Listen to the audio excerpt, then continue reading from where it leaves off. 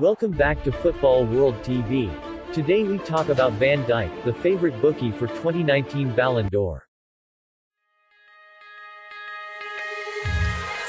Real Madrid star Luka Modric broke the decade-long Ronaldo-messi stranglehold on the honor in 2018, but could another name be handed the award this year?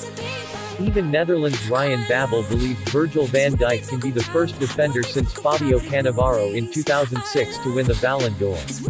Even Jamie Carragher feels that Messi is in good position to win the 2019 Ballon d'Or despite pressure from Liverpool defender Van Dijk. Ronald Koeman on his own part, says Van Dijk deserves the Ballon d'Or, because it's about time a defender won it.